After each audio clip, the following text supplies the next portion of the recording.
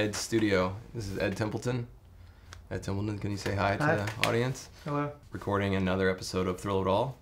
And we're here to talk with Ed about all the cool stuff that's happened in his life and skateboarding and inspirations. That's like a buzzword for this podcast. I'm like trying to find what inspired people to become who they are. And I will tell you, I watched all your parts last night. Wow. Yeah. Because I knew there was a New Deal promo video. Yeah. And you never it's not saw it? No, I saw it. I remember like the impossible lip slide being like really like a big deal. It's the last trick. Possible rail tap. No, dude, you properly slid. Your wheels gripped the Probably top. slid a little. No, you properly slid. Oh. Anyway, yeah, I watched the New Deal video, the New Deal promo video. How long did that come out before Useless Wooden Toys? Pretty. Like a year, 6 months? Yeah, I don't even know. Honestly, I don't know. And Within the year, all that yeah. stuff happened so quick. When you look back, you kind of realize like from 90 to 94 was tons of shit happened. Yeah, yeah. You know, I went through 3 different companies. You know, it's Yeah. like it was like Schmidt Sticks, New Deal started, you know, TV, and then On the Toy Machine. and then Toy Machine, Yeah. all in that weird little range, like 93. So how old were you when you first got sponsored? I think it was, I started in 85, 86. This is another thing that's weird. I mean, I started in 85 and was pro by 90. So within 5 years of just picking up a skateboard. Yeah. You know? I also saw your Skate TV segment. That's embarrassing. I saw that recently too. Yeah, you're like, this is stupid. You're like talking to the camera saying, I look dumb, huh? I feel really weird standing here talking to you guys. And then I try to like be cute and say like, it's tomorrow or today or some weird thing. You know what? I have an interview. It's really funny. Maybe I saw that as a kid, but I have an interview of me. It's really embarrassing. I was probably 15 years old at like some foundation spot, and I kind of do a similar thing to that. And maybe that was something that was happening around that time in like 90 or 91, where you like talk to the camera in that weird, funny way. Because I did the same thing, and I remember being embarrassed about it for a solid like decade. Every time I watched it, I was like, and I would even think about it some days and be like, oh man, that's so weird what I did. But I thought that thing was good. I mean, I grew up being a fan of yours, and nothing ever seemed weird to me. I mean, even the parts where it was like, I don't know, you being funny or you like ragging on yourself, like even in newer videos, like I'm such a fan of, you know, your skating and who you are and as a person, and we always had a good, you know, good friendship, and I've always appreciated all those things, and I think everybody else does too. They appreciate those nuances about you. Wouldn't you think so? Yeah, I always just thought everyone took everything so seriously. Yeah.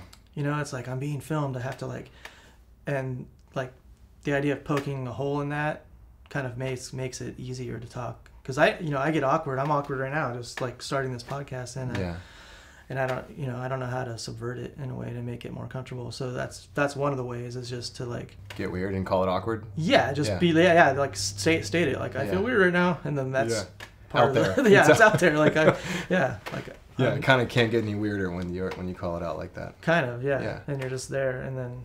So you grew up in Huntington Beach, right?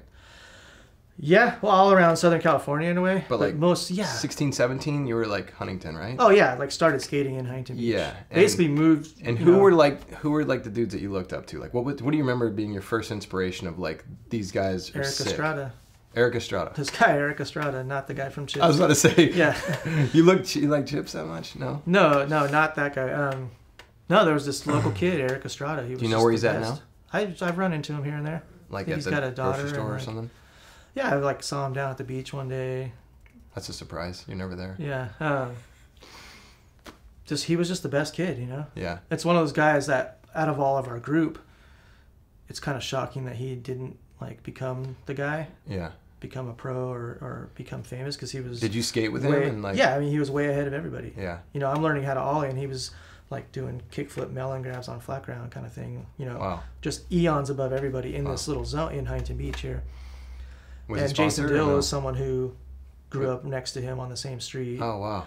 And so Jason was here, you know, but he was like the little kid. I've talked about this before, where he was kind of like the runt, you know? Yeah. I mean, I remember seeing him in the A1 Meets video and stuff. Yeah, he was the runt to us even at that point. Like we were like the older kids, so we would get. You were like 16, 17. He was like 11. Yeah, we'd get to go to the high school, and his mom would be like, you can only go if these guys say they'll watch you. And we'd be like, Yeah. no, and just skate off. like fuck you.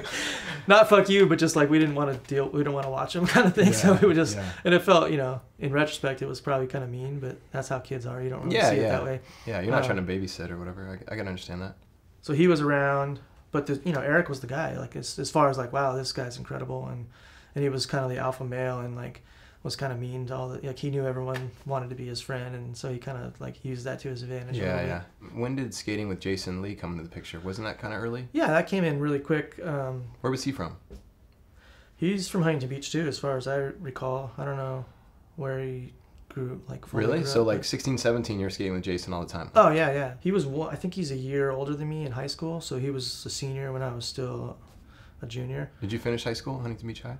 No, I didn't. I'm a dropout officially. Me too. But I'm not proud of it. But it's I was proud of it when I was young. It was I never really like cared about it. I feel like I don't like to say it though, because I want kids. Absolutely. I don't want to be like an influence of like, dude, I can drop out like at Templeton, Yeah. because I think learning is a lifelong experience, and I'm still doing that. I'm totally like I with you read on all the that. time. I'm like interested in everything. So, learning never stops. I know college dudes who went to college who literally just go like, I'm not reading books anymore. I did my college. Like, their mind is shut off and they're not learning anymore. They're not interested in like. Yeah, what's that Gandhi quote? Engaging in anything. Live as if you'll die tomorrow. Learn as if you'll live forever. Yeah. So I don't know. I don't like saying it because I was right there though. I was a shitty student because of skateboarding and other interests. Yeah. Kind of like dragging at, passing with C's kind of thing, and then. Had I had 1 month more at school, I would have graduated. Oh wow, that close. It was like right there, and then it was like, hey, did you go on a tour or something? Yeah, it was Europe. It was like. And that was the year you won. I'm 18. Yeah, I'm 18. I'm a month away from finishing high school, and they said we want you to go to Europe to these contests, and I was just like, never looked back. Wow. Thing, So I don't. I saw that too. Need high school, luckily. You got a super sick black New Deal long sleeve on in that shorts. Super cool kid. I saw that today too, and I was like, wait, which one? I think it's Moonster. The Moonster. Someone posted it today. El Pato. Yeah. Well, the first. It was like this was 2 that of was 2. the second. Yeah, that was the second year. That was the second year, I think. Okay. The first year. He posted yesterday. The reason I had the first one, I have a pink shirt on. Yeah. And the reason I have a pink shirt on, not that I was like anti-pink or anything, but I like had this pink New Deal shirt somehow that I didn't want to wear because I was just like, dude, I don't want to like wear this pink shirt out. Everybody's just looking at you. Yeah, it just seemed weird, and the contest was the last thing, and I had ran out of clothes. Everything was like so rank that I literally was just like, I just got to put this pink shirt on. It's the only clean shirt I have.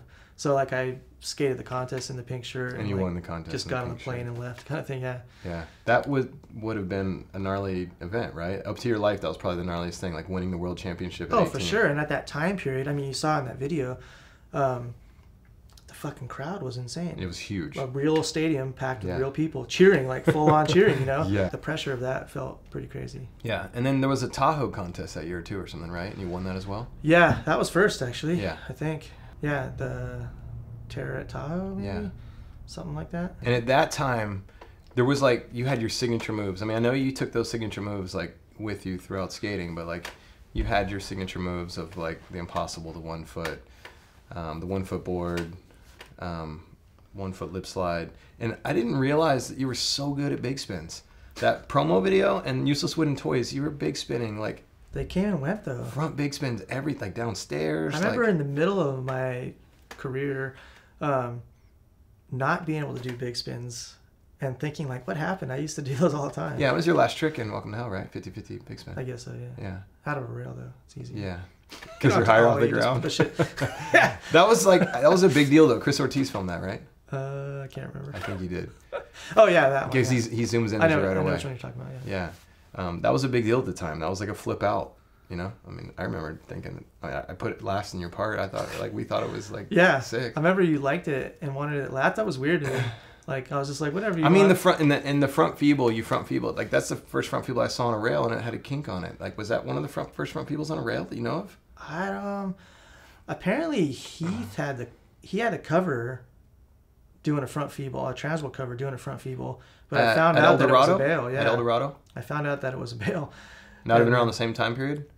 I don't know exactly. 95 would have probably been the Heath cover, maybe. I had just seen. I just know I had seen that, but I don't know when I started doing front. I remember that day going like, "This is the craziest rail to do this on." I remember filming at long lens, going, "He's front feebling this rail with a kink on the end," and I hadn't really even ever seen anyone front feeble a rail in real life, and you were doing one with the kink, and I liked how it seemed like you were so motivated to skate HB spots. Like I didn't want to go anywhere far. You didn't want to go anywhere far. And so like you would work so much harder to get your job done in Huntington Beach. I remember just being fascinated by that. Like so committed to HB. Like, well, two things about that. One is I think the kink thing, I mean, you've seen like the Huntington Beach rail at the Huntington Beach High School that had like flat the cover of Trans World on it. It had a kink like that. Someone had backed a car into it, and it kind of softened the kink, the HB high rail. Like HB high rail. You know, someone had, you know, it's like kind of a harsh kink, but someone, you know, tilted it just a hair down, so it was kind of softer. But I think that was our rail. Yeah. So we learned on this. You know, in the promo video, you have 2 board slides on that, 2 grinds on that, and 2 front boards on that rail. Okay, yeah. In the same part. Yeah, and it's like that's what we skated. That was the thing. Yeah. And so I think that quickly sort of dissipated, like the idea of a kink being it wasn't a big deal. It's like it was just like kinks, because then we skated the ones in the hallway, that was big, which had a gnarly kink. I mean, that was like you feel like you're hitting. Yeah, and it was like a 7 or something too. Yeah, like you had enough speed to actually feel the kink. Yeah, we broke our boards a lot on that. Yeah, like a bunch of us all broke. I remember Jason Lee like trying to board slide it and snapping his board, and I did it a few times. If you didn't have your knees bent to like absorb the kink, you were like gonna... When I was a kid, you know, I saw the promo video, and that was the first time I'd known of you. I don't know if you had like a major part before that. Was that like your first major video part? That was really it. Yeah, and like my friends and I we were blown away, and we really wanted to learn Impossibles. And at that point, you know, I think maybe freestylers had done it, but we didn't really. Yeah, we didn't really pay attention to freestylers. So how did the Impossible come about for you? Like, you know, and I think after this, I kind of want to get to like, you know, bigger like life questions of inspiration, but like this I've always been fascinated with. Where did you see someone doing it, and how did you start? I can trace it exactly. Basically, we skated at Huntington Beach High School all the time as skaters, as kids around this neighborhood. It was like the place where there was ledges and stairs and stuff. Across the street was this place called Pay and Play Racquetball Courts. It was like 2 basketball courts side to side, and then this like Pay and Play Racquetball place where you know, like handball, racquetball, pay money to like have the door open, and then you can go in and play racquetball in there. Oh, okay. I don't think anyone really used it. I mean, basically there was walls out front that people did wall rides on, and then essentially Don Brown, who was a Vision Pro at the time, Vision's like the hugest company at the time, that was his practice spot. So we'd come out of school, you know, and there'd be Don Brown across the street skating, and we're like, oh, there's Don Brown. Like, we know who this guy is because we inhale everything Vision. Yeah. He had the cover, you know, he was like, you know, a pro. Yeah. And so we'd go talk to him, like, this guy's sponsored, like, he's amazing, you know. So, and then, you know, over time, it was just like Don's like you know, he's the coolest dude ever. He's just like talk to us and like, you know. Yeah, he's super fun. Be nice to us, you know. He'd be like, "Oh, here's some wheels that I don't need anymore." So we like always have all of the kids around there would be riding street boards with these weird Vision freestyle wheels, these like tiny square ones. That's sick. Everyone had those. Those became like the cool street wheels. Like a couple years later. We would just do that because essentially because Don would give us free stuff. Because before that, it was like sim streets, and they were like massive. And then the what was it, the, you know, Rat Bones, and then the Vision Blurs and stuff. Yeah, Vision Blurs. They were all kind of chunky. Yeah. Yeah. Yeah, so we felt, you know, we invented reasons why we thought they were better. We're like, oh, these square wheels are better for like gripping your 50-50s and stuff. You know, invented ideas of why it worked. And I don't think you were necessarily wrong, because those big round wheels would grab what you're doing. For sure. Yeah. And then, you know, over the time, we found out where Don lives, so we'd go to his house and literally like knock as little Groms and just ask for stickers. And he's like one of those guys who'd be like, oh, come in, I have like a stack of magazines if you want to look at it. You know, it's that's like, amazing. You know, pedophiling us into his house. No, but I remember like that being a really kind of world opening sort of thing. I mean, what's one thing to be a street Grom in Huntington Beach who's only lived in Southern California, to like be entered into like a pro skater's life who's just, you know, probably hooking up with girls every night. He's got beers laying around. You know, it's hard to imagine Don. I know. No, but you know, I know what you're saying. Like a guy, a 22-year-old dude, bachelor living in Huntington Beach in an apartment with probably some other dudes. Yeah. It was like a bachelor pad.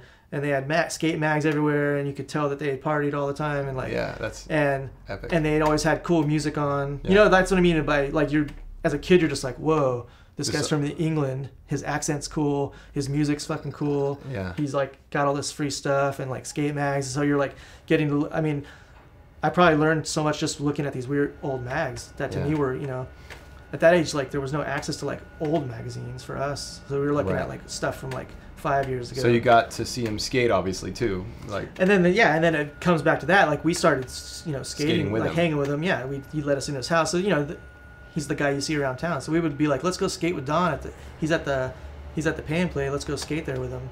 And me and Jay Lee would go skate there and do lines. That's what we called it. Like, let's do lines with him because he had these routines he would do. And we were just like, let's do that too. Let's string like 4 tricks together in a row.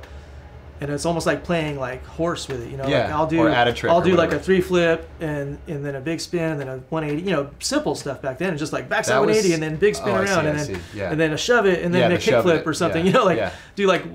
It was every street line back then. Yeah, we would just each do that. We would each do that and copy it. But then I think those guys influenced us to like take those like that common street line and do it like airwalk finger flip, 3 flip, impossible. Like so we were increasing that. So he knew how to do impossibles, and you got to basically. I don't know if Don Brown even did it. So how did it come? Well, we knew Rodney did it, like and stuff like that. I mean, I think Don did impossibles too. All those guys did, but Rodney is where it really like. Yeah, for sure. And so, I'm gonna do an episode with Rodney too. Yeah, and I can't wait. So you'll get to the bottom of it, but you know, that trick was out there. So I mean, I had a freestyle board. I mean, I've seen you. I've seen you back in the day. I remember seeing you jump into rail flips and do things, and I was like, "Whoa, that's really weird. You know how to do freestyle tricks." But then I realized that. Yeah, I mean, we hung out, and I was, you know, it was like to the point where like Don was so cool, and I was like, "Oh, you know, I'm gonna get a freestyle board." But back then, skating was different. It wasn't as weirdly tribal. It was kind of like, I mean, everyone made fun of freestylers, even Don. You know, Don like was the first to like make fun of it, freestyle. Yeah. In a funny way. But, you know, as kids, we would go to the castle contest and do, like, we'd enter the slalom and the high jump just to try to get trophies, you know? Like, so we were doing everything. We'd go there and, like, enter street style, enter freestyle, enter slalom, enter high jump, just to, like, hopefully, like, and would you guys win some of those trophies? Like, yeah, that's what I mean. I have, like, there's a bucket up there with a bunch of freestyle trophies and stuff in it, yeah. That's amazing. I think I won a freestyle contest. That is amazing. Before I was sponsored, really, you know? I never knew that. So... That's kind of where it came from. So the impossible came from these flat lines. And then it was natural to like take it. I remember, you know, and I've talked about this before, but I remember skating at the school. We had been doing like these lines, and I'm like, you know, I think I can do like this down this 4 stair. Yeah.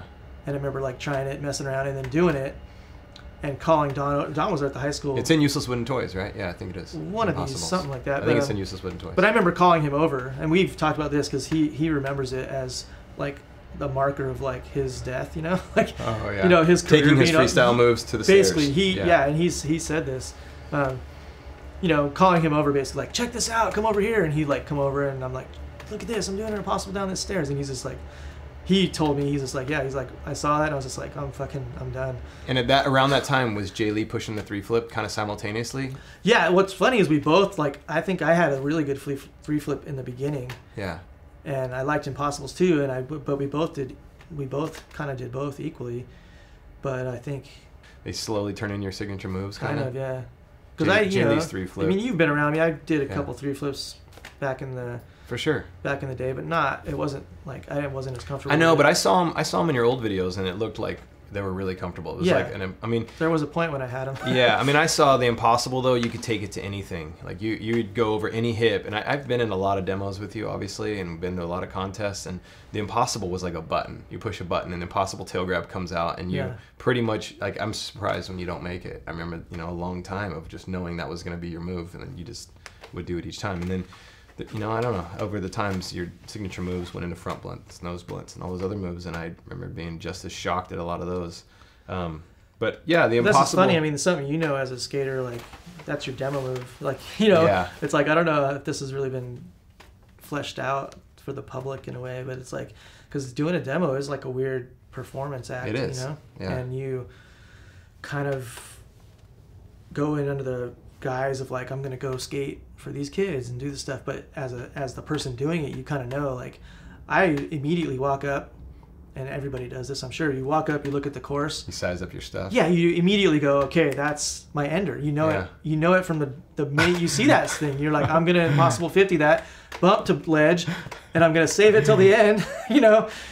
And stuff starts dying, and you're like, okay, I'm gonna start trying this, and then you know, sometimes it's like a travail. You're like, it's taking you 50 tries to do it, and when you do it, the kids are psyched. Or whatever. It is the worst feeling though when you get into something over your head, or you waited too long to start trying it, and you don't have the gas in order to deliver.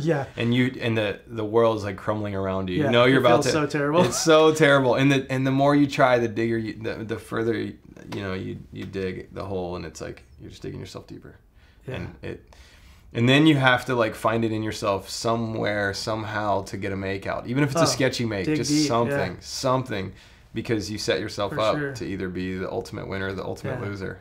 Well, if you watched every part, did you see, I don't know, maybe you didn't watch Sucking the Life video?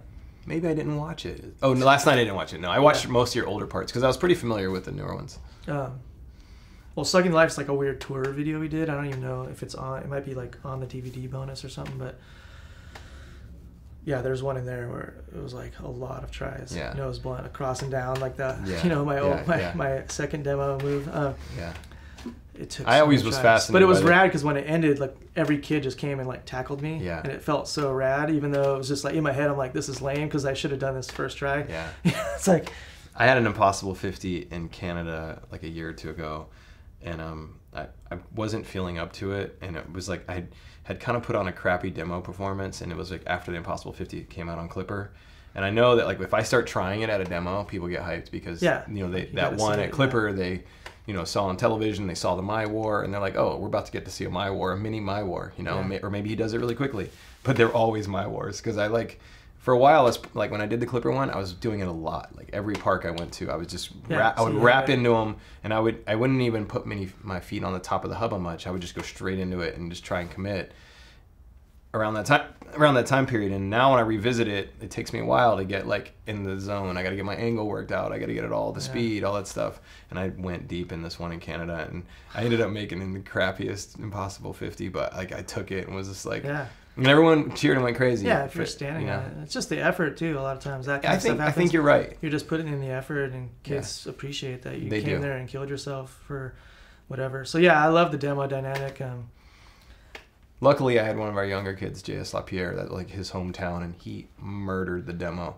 And so I was like a sideshow. Hometown hero. Yeah, he did every trick, and it was insane. I was like the parsley on the side, you know what I mean? Like he was the main course. Well, later in my life, like late career demos would be like I'd see my thing and start doing it right away because I'm like, I know it's going to take me 150 tries to land this. Just be like straight to the nose blunt, across and down, like whatever it is, and I'm going to take like 80 really bad slams, and like I'm just going to, but I'll finally. You know what I have too is like, and we had this on Toy Machine. There's a ton of regular footers on Zero, and we have sometimes a fight for who's going to get to all their moves first, and that used to happen back in the day. I remember on toy tours, it would be we'd drive up to a rail and you guys would be like, I call Smith, I call front blunt or something. I mean, and we always knew that didn't matter because whoever got out and did it first. But we would always try and do that stuff. But it was like when me, you, and Muska were on tour together, like we were all regular footers and we had similar moves. So it was like,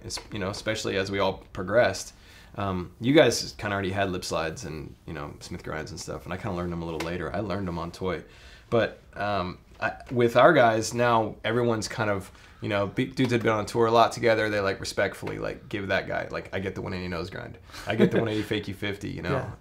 Certain moves, even though the other guys can do them, like Dane can do them, Tommy can do them, like all the guys can do them. They just don't do them because it's like my move, and I don't have very many moves anymore. You work a lot, have kids, you have all these things, and when you go to a foreign skate park you've never been to, you got like your 6 or 8 moves that you do all the time. And sometimes by the end of the tour, you're like starting to get more comfortable and you start getting some more of your moves back, When I get to a park and I'm like, I got nothing for this, I go out and I start talking to kids and I take on this personable persona because I realize I need to interact, or I need to leave something there, so I just start talking with kids and we play games of skate, and it turns more into like an experience than me doing a demo for them because I realize I don't have a chance in doing a demo on the stuff, and then I let the young dudes, the young side hubbas or something, like a backside hubbas. I can't do anything backside. That is awesome. So, all right, let's go back to your 15, 16. You're getting sponsored, Circle A stuff. Did you want to be a pro skateboarder like at that time? When you were hanging out with Eric Estrada, did you think that like, I don't want to go to college, I want to be a pro skateboarder? Did that like ever enter your head? No, it was never like, no. Not in those terms. Not in like, this is going to replace. Because that's kind of how it was for me. I like had no desire for any type of school whatsoever. I was buying time because California, I had my sights set on it at like 14, 15. Yeah. Like I had to go to California. My whole life revolved around what are the steps. And it needed to be from where you came from. For sure. But I'm just saying like how totally. But easy it was for me being already in the spotlight of where the industry was. Yeah, you're already like if I was any good, I was going to get seen. Yeah. Here. Like that's part of it is like it was lucky. I tell people this all the time. If you like want to make it now, you got to come here. You had no chance in '85. You know. Yeah. It was just not going to happen unless you got. So here. when did you start? When did you start like kind of dreaming of being a pro skater? Or did you not? It just kind of progressively happened, and you turned around. And you're That's pro. what I mean. It kind of just fumbled in. It was it sounds weird because it's like I don't have that like this is my goal story. I mean, it just kind of happened. Yeah. Like I mean, that's equally like as I cool. said, you start skating. Next thing you know, I'm skating with Jason Lee, and we're pushing each other, and we're like, we become like the good kids from around here. Like people knew us. We'd go to all the little local contests and stuff, and we'd place really well. So everyone knew like, oh, Ed and Jason are like the guys from Huntington. Those are the good dudes from that area. And there was like other guys like that in like La Habra and like Jeremy Ray and like different like Ray Barbie and Long Beach. Like everyone knew there was like guys in different. We were just like the HB guys. Yeah. So. We got sponsored and stuff like that, but it was just we wanted to be sponsored. Like getting free stuff was cool. But I don't know if I saw it. I think latently, yes. Like that's in you that you wanted to be pro someday. Yeah. And it wasn't like a thing where I was like, I saw the Gons and went, I want to be that. It was just kind of like, but it was already happening. Was the Gons the guy? Like after Eric Estrada was the Gons? Oh, the Gons was like everything. He lived here at this time. So really? You guys he got lived to in see Huntington him. Beach, so we would see him at spots. So like nose blunts and nollies and all that stuff. All that stuff. I mean, I've told this story before too, but like I remember, I think it was like Skip Pronier came to school one day and was talking about skating some curb one night, and Gons showed up and did a nose blunt slide on the curb, but he had no terms for it. And it was so awesome. Like he didn't have a name for it. I mean, only later did I look back and realize, like, oh, this is so funny, this conversation, because like he didn't know how to explain it. He's just like, so he's trying to tell us, a group of kids at school were sitting at lunch. All the skaters would sit around, would meet at lunch and just sit around and eat lunch together and talk and stuff. And he's just like, Gons came to the spot and did a nose slide on the inside of the curb, and we're like, what does that mean? What do you mean on the inside? He's just like, dude, like the vertical side. He couldn't explain it. He's like, but we couldn't wrap our hands around it. Like, what do you mean? You can't do a nose slide on that side. He's like, no, he would ollie into it. So he's like ollieing and then turning it all the way around and nose sliding the inside. And I'm like, nose sliding the inside? Like what? But yeah, he was trying to explain. We're like, what about the wheels? And he's like, he would slide the wheels. Like it was just mind blowing. Just the idea of I mean, I remember Savannah Slam at 2, he does what we called at the time a fakie stalefish, and it was a switch method. And like we were, I called it a fakie stalefish for like 5 years because switch method didn't exist. You know what I mean? Like, you didn't know it. Yeah, like how. And this kind of stuff happened all the time. Like, so I can only imagine. So Skip explaining that one day, and then I remember going to some local contest, skating with all like the AMs, and Gons showed up, and everyone's freaking out. Oh, Gons is here, and this has got to be like 87 or something, 88. He did a frontside 360 front board to fakie on this like I saw like one of those high school did some benches. of those back in the day too. I saw that. After seeing that, I tried them, but not as good as that. But 270 backflip. Yeah, 270 back. I mean, we had there was no terms for it. Yeah. Like there was no way to explain it. You're just like, where do you think where do you think that Gons was? Because he didn't do it like that. He did it where he basically switched stance midair, and was doing like how he would do a cool stylish frontside board slide. That's how he did it. It wasn't like so he it didn't wasn't set it wrapped on top. over. It was just like cool looking front board. Another one. And come off fakie. So it looked like, he started off one stance and then ended like doing a cool flash and roll. Wow. And where do you think that he got his inspiration? I don't even know. He's the genius. Like it's hard to explain. Yeah. Wow. But yeah, he is just a mental. Skateboarding genius, like creative mastermind. I don't know how to put it, but playful and weird and just awesome, Yeah, that's amazing. So what year? I mean, I think I kind of know. What year did you start Toy Machine? 93. 93. 93 and 94 is when it went over to Todd. 93 Right. is I started it with Brad Dorfman, Right. who had done Vision forever. And, Yeah. And it just kind of wasn't doing what it needed to do, and you wanted to move it over. was a little weird. Like, Brad was a little strange about, what he wanted. He would, like, try to suggest things. Like, there was a little controlling action in there, so I'm trying to do this company badly, I might add. I mean, we're just, like, fumbling, doing graphics and, like, trying to figure out stuff. And then he'd be like, oh, you should put some, like, titties in the ad or something. Like, we're like, what? Like, just stuff like that. Or, like, go away, ad. Yeah. Like, yeah. So Todd called me literally out of nowhere. I got a call from Swank one day. He was just a who fan I didn't know. Yeah. I knew in passing because I, Yeah. like, wrote for Getaware and, like, when he was doing Foundation under Rocco's building. Yeah. I'd see him around and stuff like that. But Dude, how cool were Getaware? yeah. So cool. Sorry, go ahead. Yeah, totally. I mean, so yeah, it was out of the blue. Like, hey, this is Todd Swank. Do you want to do Toy Machine over here instead? And I just, like, without even, like, skipping a beat, like, yes. Just like, yeah. Like, wow. And then that was it. And, like, that was 94? That was 94, 93. Right. So I did it, like, probably even less than a year or maybe. And then the summer of 94, was that when the team kind of fell apart on that tour, the summer tour? I think it was. Yeah. Because you called me, and it was the summer of 94.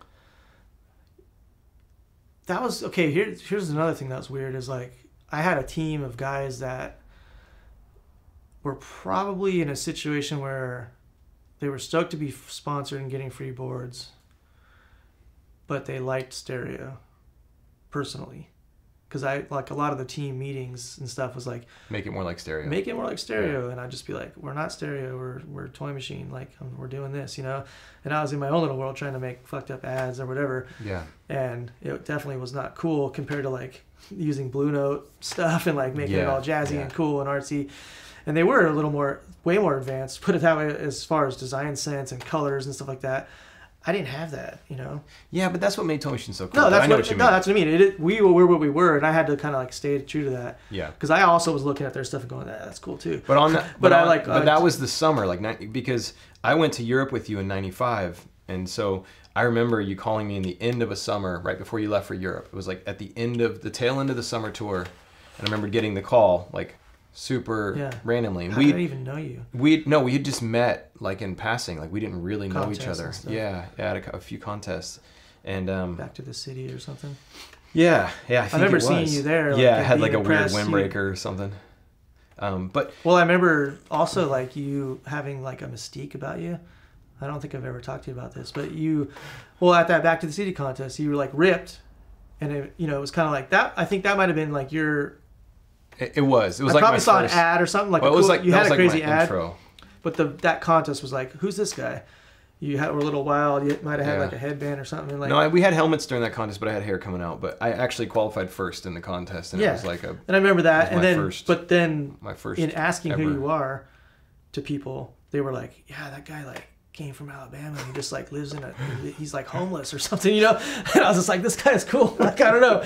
Like, I liked whatever story I heard about you, real or not, was like, I kind of was like, this guy's rad. Like, he's just like a homeless guy. That Jay Lee broke my heart at that Back to the City contest.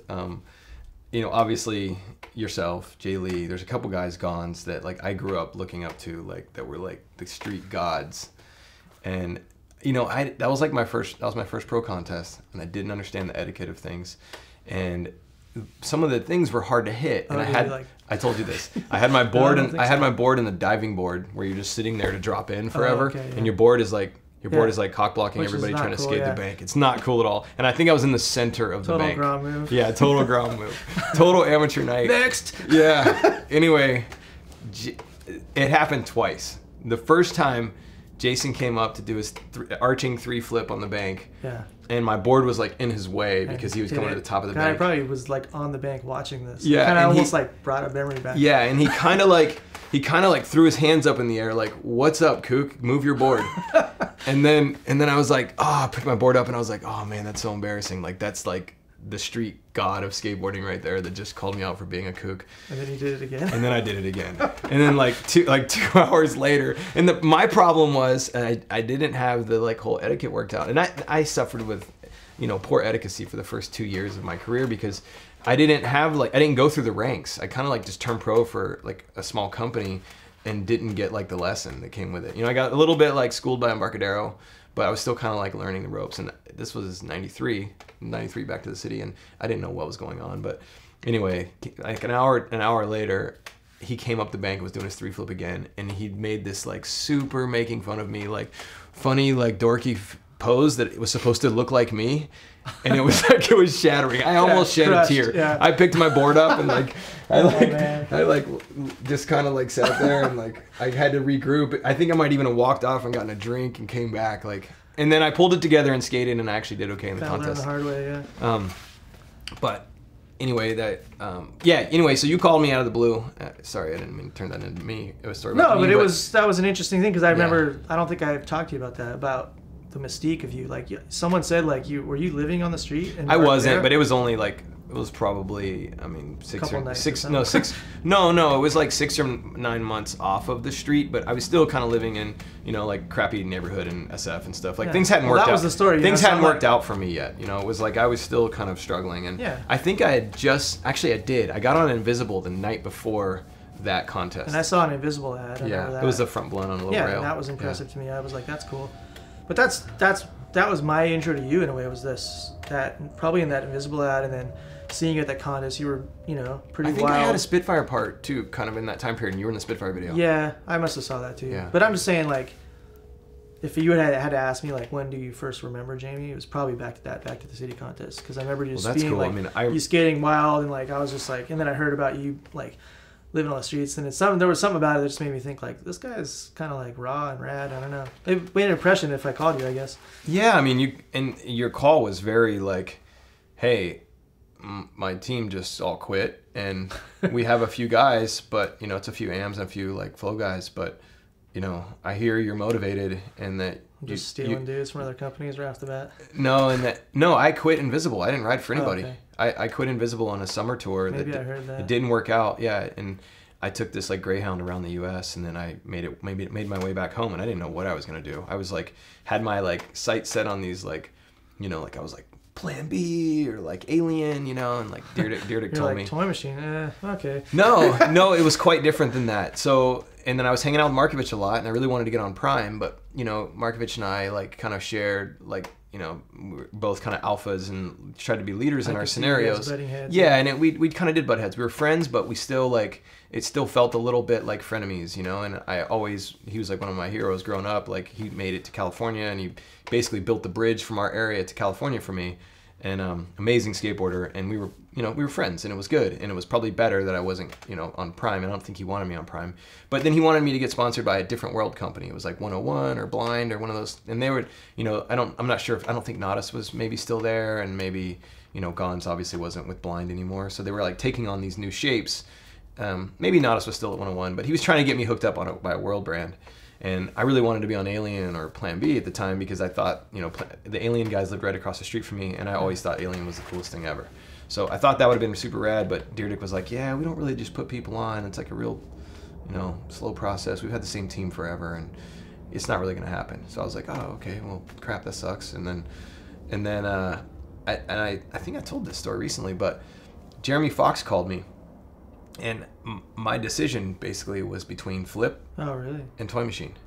And he was very, very forward with, we are going to come and annihilate.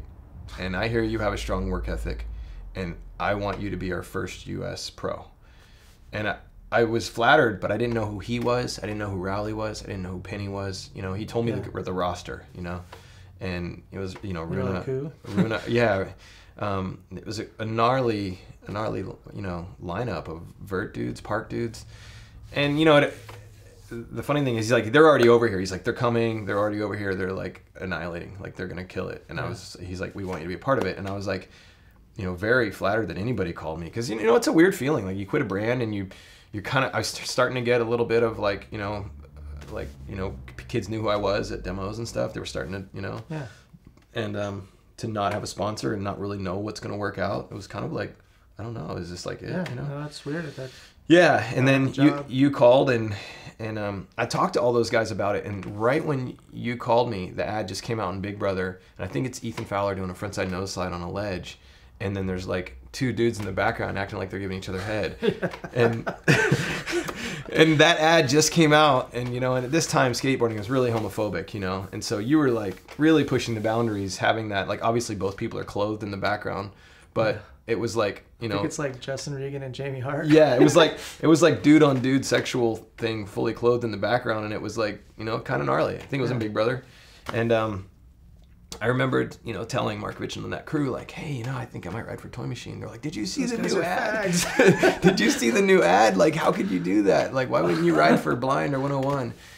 And I remembered the thing that you offered me that stuck out so much. It was like, hey man, I'm like, you know, I'm super mellow and I just wanna, you know, work on the art stuff. And if you want to make videos, I hear you're super into making videos and stuff. If you want to make videos, you're free to do it. And if you want to help build a team, you're like, I need all the help I can get. And I just remembered that offer was so huge at the time. You know, it was like, you were basically asking me to help you run Toy Machine. And to me, like, I'd looked up to you. You fully did. No, and I'm just saying, I looked up to you for years, and to get that type of call, it was like a no-brainer. It was like, yes, like there's not going to be another opportunity like this. And then I talked about this in the 9 Club, but then I went to Tomieto and I met with Todd, because you were like, okay, I'm going to Europe tomorrow. Go talk to Todd and work it out. And you're no, and you were like, you know, just go to Tomieto. Like, I don't even know, like, I don't look it up in the phone book or a magazine. Like, anyway, I went to Tomieto, had a meeting with Todd, and I remembered I had my best month ever on Invisible. I talked about this in the 9 Club interview. And one of the first questions, he's like, yeah, we're really stoked that, you know, you want to be a part of Toy Machine. You know, we think it's cool. Like, you know, what kind of salary are you looking for? You know, and my best month ever in the world on Invisible, one month out of like, you know, 12 or 14 months I was pro, I sold $1,200 worth of boards, like royalties. So it was like 600 boards. I sold $2 each. And I was like, I just like kind of said it like $1,200. And he was like, okay, that's no problem. And I was like, oh man, I could have got more. Yeah. Probably. Anyway, he was like really down for it. And I was just like, oh my gosh, like this is such an opportunity. I get to ride for this, you know, skate with you on a brand. And then my mind just started reeling. I was like, Josh Kalis, like just thinking of guys that I thought would be sick, that were a little bit underappreciated in the industry or like in skating, and that was obviously the start of an awesome, you know, kind of like era for us. That's amazing to hear, because I don't think I've heard it in that quite in those terms like that at all. Never. Yeah, it was an honor. You never told me this, but I always, you know, you've probably heard over the years, like I always completely defer. Everyone, you know, I'm in Welcome to Hell and I'm Toy Machine, so everyone thinks like I did this, and I always defer. I'm like, I didn't do shit. It was all Jamie. You've probably heard this over the years. I literally am I'm overly. Well, I appreciate because it was you. It was you. That's the thing. That's like, if anything, if Alien wasn't going to sponsor you for whatever reason, you weren't cool enough or something. Like I saw. Definitely wasn't. I loved Diamond in the Rough type of stuff. Yeah. You know. And you were that for sure. I was like, this guy, there's a potential here. And then, if anything, I've always just been wanting to be collaborative with everything. You know, it's like... And you totally were. It was like amazing. Like, I want to just make stuff. Yeah. And do stuff. And I saw it in you, because like I have a lazy streak, or I had other interests, you know, with art and stuff that I was doing. So the fact that you were just like, we're going to do this, and like you shaped it up, and I loved it. You know, I think everything you said, I was just like, you're right, let's do it. Like, there was no, there was literally no resistance for me about anything. Yeah, you were very supportive. You were like, this guy sucks, let's kick him off. I'm like, you're right, okay. You know what I mean? Like, I know. Poor Pete Lehman, I feel bad, he ripped. You know, but it's true. Like, you were basically... Pete Lehman killed it, though. Front heel over the rail at Roosevelt was sick, but sorry. No, it's true, though. Toy Machine Live, look at Toy Machine Live, it's like, I'm just sitting there dorking around. Yeah. Like, putting whoever in, oh, your friend has a fucking 5 minutes, let's put it in. Yeah. Let's do every wipe known to man on this stupid editing equipment. You know, like it was just like, let's just do dorky fun stuff. And it was like kind of a little loose and crazy. And I think you had been watching these other companies, and you kind of came in with like, there's standards, you know? Yeah. And I was just like, you're right. And it's kind of like, you opened my eyes conversely, you know, like to, okay, there is a standard. We do have to have like some excellence here. Let's pick really good skaters and let's do something rad. And so you know, everything you said when you were like, "Okay, let's look at this guy," I was just like, "Yeah, no brainer." Like everything you did was pretty much, "Yeah, that's awesome." And that's why when people ask me about Welcome to Hell, I'm just like, I sat back and let Jamie do it. I literally, I really appreciate. That's my credit. That's what I take as my credit. I say my credit. You've probably heard this. I haven't, but I appreciate it. You had to have heard this. I say this like 8 times a day. You haven't heard me say this? You take credit in letting me. No, literally, this is the only thing I say about Welcome to Hell. You had to have seen it somewhere. Okay. Anyway, look, I just say the only credit I can take is that I let Jamie do it. Like, I'll take credit for that. It's my company. I've got this whole vision, but I'm letting someone who I knew was going to do a better job. That's how I've always been with everything. It's like, hire someone. You know, Todd did it to me. He hired. He said, "You do Toy Machine. I don't want to have any say over it." And he never, to this day, has told me to do this or that in an ad. It's always been complete creative control, and I love it, and I cherish it. And when I saw that you were like, "This is how the video needs to be done. This is the standard. You got to get this many good tricks." Like, you were crazy about it. Yeah. Here's your list. Here we got a list. I'm going to go do this. I'm going to fly to this place to get this. Like, to me, that was, you know, you saw how I worked. I just skated Huntington. Yeah. Like, I didn't want to go anywhere. Like, you had a crazy agenda that helped Toy Machine be better. And like I said, the only credit I can take is that I saw that in you and said, "Go for it, man." I am completely go for it. I cannot thank you enough, because obviously it's the cornerstone of my career. And yeah, it's the only thing kids say to me, "Welcome to Hell." To this day, I'm shocked. I'm like, how are you like this old now? Yeah. To this day, I mean, guys on the street downtown are like, "Welcome to Hell." I'm just like, what? Well, that's from '95. What are you doing? Yeah, like, watching that still. I think that there was so much specialness of the time wrapped into it too. The timing of it, and it really hit at the perfect moment. Yeah, and when we made it, the music and all the things that we were doing, all the people that came together for it. You know, obviously the only thing we're missing was the Muska. It would have been like, amazing. Perfect. You know, and the DVD kind of came out with his part, but it just never was the same. You know, I talked about that with Chad and you know, the podcast we did with him, but. It was the best opportunity, and I can't thank you enough for the opportunity. And that phone call is where it started. Well, I thank you for doing it, because like I said, all I did was say, "This guy's going for it, let him go." Yeah. And just kind of sat back and let you do it. So how, and this is kind of plays right into my next question is like, was it, I mean, I know it was weird, like when I left and started kind of focusing on Zero, it was kind of like, did you feel like, were you inspired to kind of like take Toy Machine like back under your control and kind of like start with Jump Off a Building? Because Jump Off a Building is a great video too. Like, the team kind of came together around that time with Bam and Mike and Carrie. I think I learned a lot from watching you do. Like, you know, we kind of like evolved into a certain set. Yeah.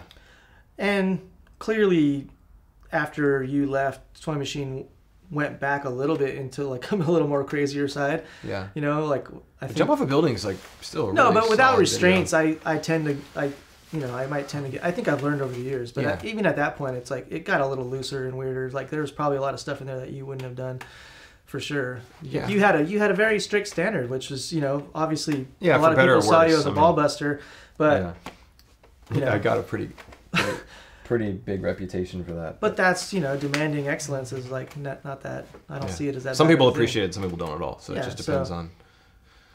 You know, and I needed that. I needed someone to say, like, that's not up to the standard, do something better. And I'm like, okay. You know, I'm just that kind of person. Like, oh, that's not good. Fuck, I'll try something else. Like, was around that time, like Jump Off a Building and then slightly after, where you kind of started focusing more on like an art career? Like, the thing is I've been doing that.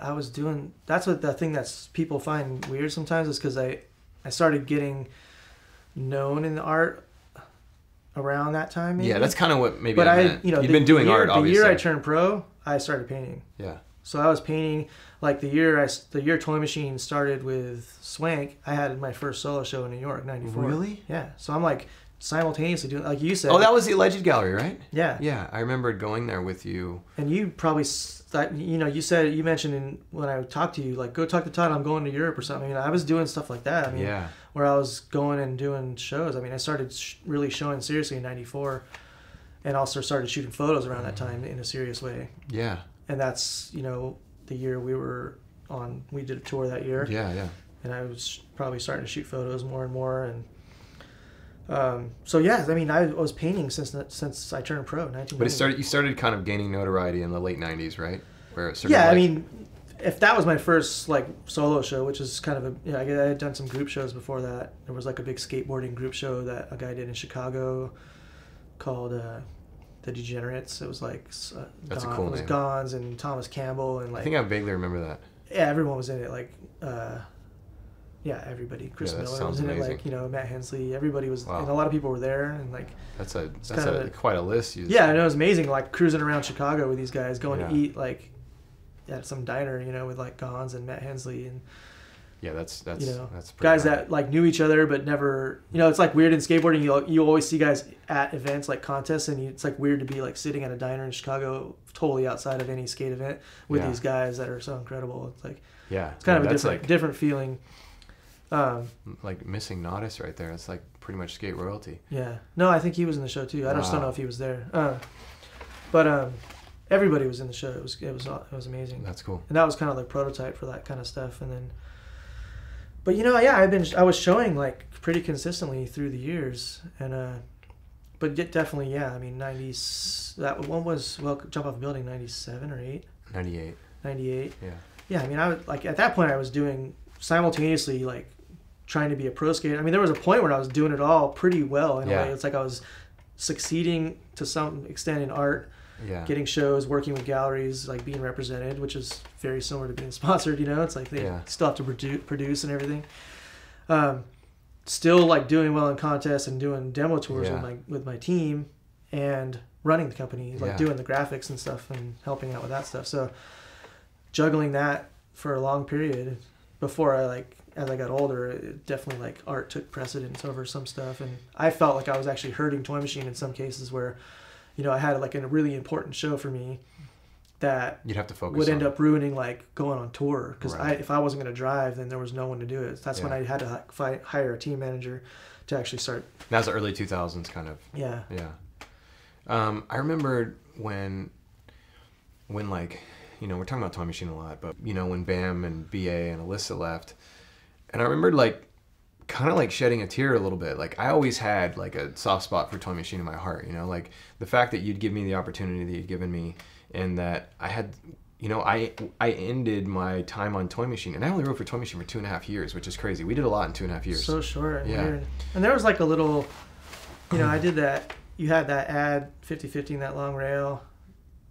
And there was like a rail next to it. Yeah, and I drew a little guy with a toy shirt on. Yeah, yeah. You had a zero shirt on. I was yeah. kind of like, what the fuck? It's like a toy ad with a zero shirt. Because you had always said like, it's just gonna be clothing. Like, you know. Don't worry about it. Don't worry about it. Yeah. Totally inevitable. But alpha dogs have to let them go at some point. Yeah. I mean, I talked about that with Musket too. He's like, I kind of felt like that was always gonna be Ed's brand, and you and I were there. But we were eventually going to outgrow that being writing for his brand, and we're going to need to go do our own thing. Yeah.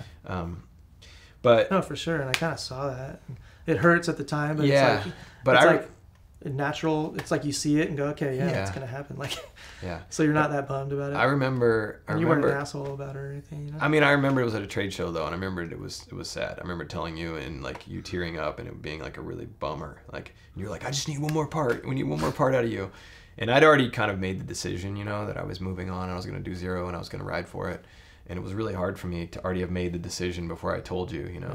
Yeah. And that's always tough. I mean, you always got to ask. I usually, when someone quits now, I ask them, like, is your decision made up? Or is this like you discussing your thoughts on it? You know, if they say it's made, then it's kind of like, you know, it's a done deal. But at any rate, I remember being very sad for Toy Machine, hearing the news of, you know, Bam, Carrie, Mike, and Alyssa gone. It was tough. Yeah, and I tough. went to Tomiedo and got a box. I mean, actually, I think I was still we were still involved with Tomiedo, but I just remember started writing toy boards because I had a nose grab blend slide on a rail in San Diego, and I remember like I just wanted to get a photo on a Toy Machine board. I wanted everyone in the world to know that I backed Toy Machine, and I think that my gesture of it like was probably pretty good, but it was just really I just wanted you to feel like I had your back, and I just remember being sad because I was still like, you know, very nostalgic. It had only been 3 or 4 years, but yeah, I don't know.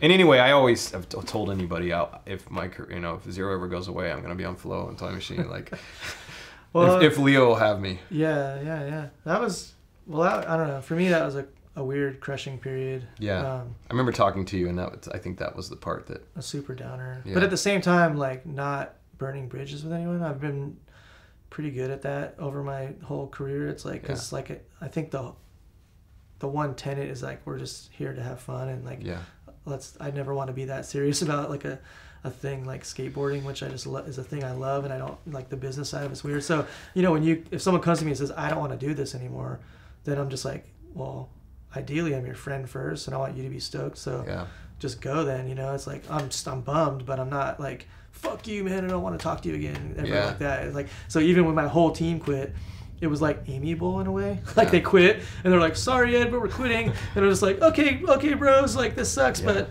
see you around. Like, it also opens an opportunity for the next generation. I mean, and your next generation came in hot, you know, Harmony, Leo, those guys came in. Yeah, and a lot of that stuff. Billy's like parts, like, you know, that Suffer the Joy, like, really nice. I feel like a lot of that stuff just fell in my lap. I think having this mindset of being open to people and weirdness and the Butcher, just picking, the Butcher kind of came in with some momentum, lead. All these guys. I mean, Diego's someone that probably a lot of companies would be like, this guy's weird. He's like from Argentina. He's like one of these like so motivated. It was like a pseudo Brazilian, one of those Brazilians that everyone was kind of like weirded out about.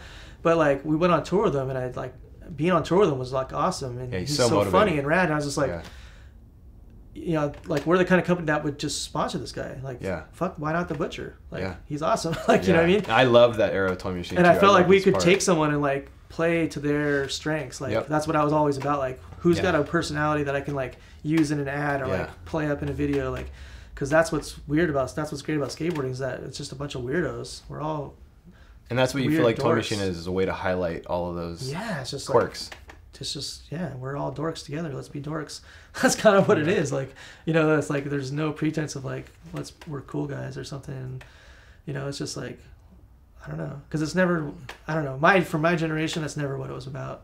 Yeah, we were always just about like looking at think that's great. I think and those guys, and it was all about like just being funny. I think dorky. Toy Machine is refreshing in skateboarding, and I think there's always been a place for it, and I think people have enjoyed that, and that's why it continues to do what it does. But what do you think that your personal place is now? Like, you know, you're obviously, you know, you're painting more, skating less. Like, what do you think that in like, you know, like in skateboarding, is it like, do you feel like being like still pro or like painting, or like, what do you think your contribution, like, how do you think about, how do you This is the hardest thing to navigate, honestly. I think as people who live their whole life as a pro skater, you know, having this like fame in a microcosm of a skateboard world where you're a big celebrity in that world, but walking down the street, no one gives a fuck who you are at all. Yeah. You know what I mean? So there's that. How do you like transition out of that? Or how does that light? I mean, there's people that do it like Heath, where it's just like a light switch. No, and for me, it's been organic and slow, like everything I do. You know, it just kind of like slowly happened. I broke my leg, you know, 5 years ago. Do you think that was kind of a turning point for you, like with skating? Oh, that was for sure, like it, in a way. Like I thought it wasn't going to be, but it kind of ended up being, you know? Yeah. Like like I'm laying on the ground and I'm thinking like, I'm just going to start surfing. Yeah. Really? I still haven't, but that was my plan. That was my plan, on the ground, laying there with my foot broken. Arto's like trying to lift my, like, see if it's broken. And I'm just like, dude, it's flopping there. And in my head, I'm like, that's it. I'm going to surf now, man. Just going to be that guy who's like surfing every morning. But what made you think that you wanted to surf? Because you wanted the feeling, but... No, I just was like, that'll just be my thing I do, like, instead of skateboarding. How come you haven't done it yet? I don't know. I'm too lazy. I'm not a morning person. You got to get up early. and the other thing is that, like, the things that I was juggling, like the void that being a pro skater, like the time and effort that went into being a pro skater, which was like real spotty at the end, you know, like I would come in and out, and was lucky a lot of times, like, you know, not skate for 3 months and then show up and like actually all my demo moves are there, and I could like rip a demo still and at least hang with the guys, you know, like at least feel like I was hanging, you know, at age 40 or something, you know, like still relatively hanging with the guys in a demo. And the injury I had was one of those. It was just my luck ran out, because you know, it's not good to like not skate for 3 months or 5 months. It's not if, and then it's show when. up and try to like rip a demo. And that's exactly what happened. I just like got in over my head on something that would be totally basic any other time. I was like bump to bar, you know, pyramid with a flat bar, nose grinding it. And just, I don't even know what happened. I florfed out and put my foot down in a weird way on the bank, and just the two bones twisted in a weird way. And I just, as soon as my weight hit, I just felt it explode. Yeah, both of them just shattered, you know, it was just really bad. And, but the void, like I said, the void from that, like just instantly was filled. Like all this art stuff was happening, like, you know, toy machine, like obviously ever since 2008 when the financial crisis hit, like the first thing that happened is Todd called me and said, no more outside artists, we can't afford anything, you know? So from 2008 till now, I've been doing like all the graphics, literally all. Like I used to hire friends, like, dude, you know, hey, artist guy, do a series for us or something, you know, Margaret Kilgallen, Chris Johansson, like Thomas Campbell, whoever, like do a series for us. And like that had to stop, like so I had to do everything. And I like, that was the gauntlet for me of like learning how to do graphics really well. Like I felt I feel more competent than ever, like as a graphic designer. Like, you had to become really efficient in order to do that many graphics. That. And you have to pump them out. So the whole output for the year is all on my shoulders to do. So yeah, the void was just filled, and that's why I didn't end up surfing or skating or anything. I just ended up doing more painting and more photography and doing more books. Book offers started coming my way, and just that void got filled. But there's a weird pressure from skateboarders. You think it's like, you think skateboarding is putting that pressure on you, or you think that you just kind of feel it? Because I would never ever think like, it's a little bit of both. I would never ever asked, what was your first question though? Like, what's my place now? Like, where do you see your place in skateboarding now? That's I kind of said it in a crappy way. No, I don't know where I see. That's the thing. It's like, because I mean, you can judge a little bit from social media, let's say, or people you meet on the streets, right? And I get like, thank you for what you've done for skateboarding. I'm just like, whoa, that's heavy. Like, I've done something for skateboarding. It's like, you know, a lot. Well, I know. Like, so basically, what I can glean is that for a lot of people, I represented like this artsy side, this anti-homophobic, whatever. Like vegan. So I've contributed. I contributed in that way, and people are thanking me for it. It feels weird because I don't feel like I did anything. Extraordinary. I just like lived and made some decisions and like fumbled through it like anyone else is fumbling through it. Yeah, but you were pretty vocal about a lot of things, you know. No, and that's fine. And I'll take whatever credit. But I'm just saying that I just don't know where I sit now. It's like I don't know how to explain it. I guess. I mean, the transition from like having that identity is like, I mean, like I said, there was a point when I was juggling both. Like I'm doing these shows. I'm having an exhibition at a legit gallery, like a legit art world type of thing. And in my head, I'm like, I can lip slide a fucking 20 stair if I want right now. You know, like and there's that skateboard identity that you have that. You think you can? No, I can't now. Oh. But I mean, I could. It's just confidence. But I don't have that confidence anymore. That lip slide was beautiful. Tailbreaker, I love it. Yeah. Well, that wasn't 20, but anyway. You know, I'm just saying, like, I had that, like, that back pocket thing of, like, I don't know what it is. A superiority complex of, like, as a skateboarder, you just feel, like, badass. You know, I'm at an art show looking at all these people in suits looking at my art, and in my head I'm just like, I can go smith a rail. How fucking rad is that? Like, I know. Like I'm legitimately this guy. You have here. Something else. Yeah, I have this thing that's real over here that I've like legitimately done already, and the card in your back. I don't know how to explain it, but it's just like a feeling of like, you know, like a skater has, like there's just like coolness to that. Like I do. You know, I don't know. And do you have any desire? Like, you can skate now, right? Like, you're healthy enough to roll around a little bit, but I just like I just don't. So what would it take? What would it take for you to skate in your mind? Like, would it be like a project? Would it be you getting motivated for a reason? Would it be filming something, or would it just be cruising around? I just need to go out and do it. You know, this is the thing that I don't know if Muska was talking. You mentioned Muska said something, but it is hard for me to be at the level I'm at now. And it's a catch-22 because the level I'm at now is probably because I haven't practiced and like gone out as much. Like the more you stop, the more you lose it really quick, right? So I'm at that zone, and so going to places is really tough because I'm like, I see something that I know I can do, and then you physically can't do it anymore. Yeah. You know, so in my head, because it's been too long. Kind of, and it's hard to like jibe those two together. Like, you know, I mean, I have go to it a too. place and I'm like, okay, you know, like you said, right when you walk up, you're like, see a spot, you're like, this is what I know I can do.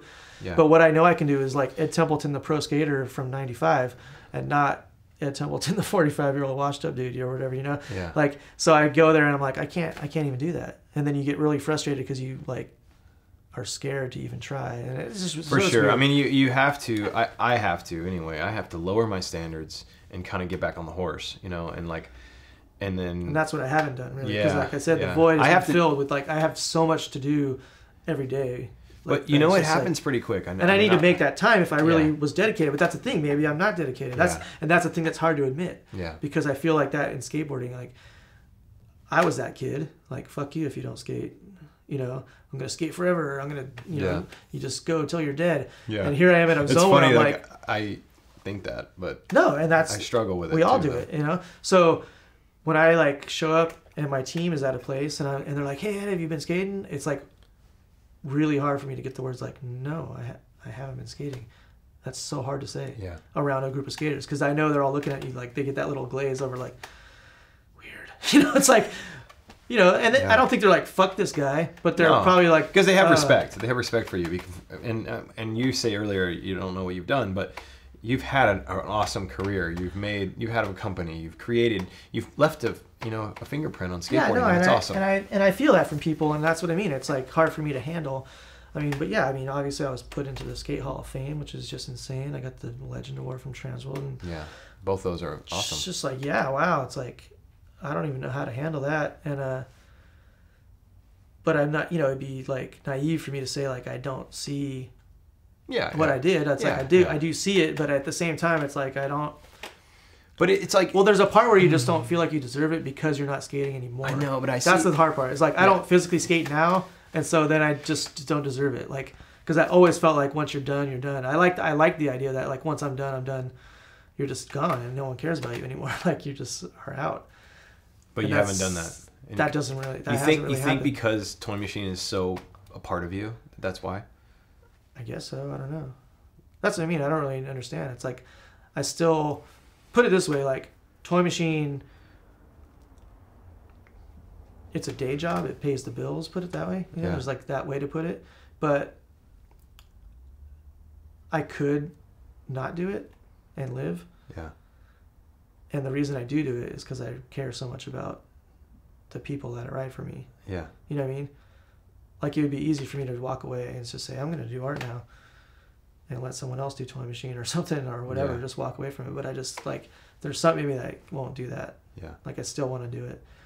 I could see that. And it's hard to like deal with like not being a skater physically now, like being a pro skater, you know, like, but I'm like open. I don't know. It's just weird because I'll do a board with, if I like have a graphic that I think is kind of cool, I'll just like do one for myself. Like, hey, there's an Ed board because they still sell. Of course they sell. But I feel guilty doing it because it's like, wait, I don't really deserve a pro board because I'm not really skating. Well, I mean, it's like Lucero has a board, you know what I mean? Yeah. Like certain well, people... then I go through that and then I just get, I get to the point where it's like, whatever. Yeah, it's kind of. I guess like no one's gonna like say anything. It's to kind me of. about it, It's kind of similar to the way you turned pro, where it wasn't on purpose. You're not retiring yourself on purpose either. It's kind of like, it's kind of your style of doing things. And I don't think that there's anything wrong with it. And I by no means am judging you. I think you've been an amazing ambassador for skateboarding, amazing ambassador for art and skateboarding and the culture and all of it.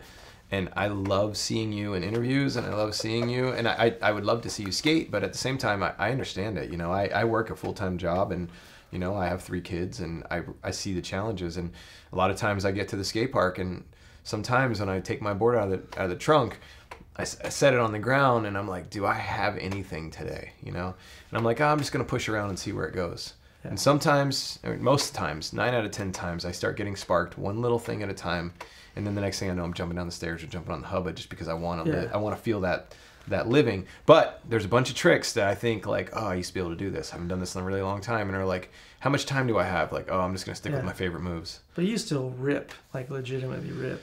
I mean, I tried it. Like that's what I lost at some point. Like like I said, even if I went 3 months, I could get out of the car and sit and legitimately rip still.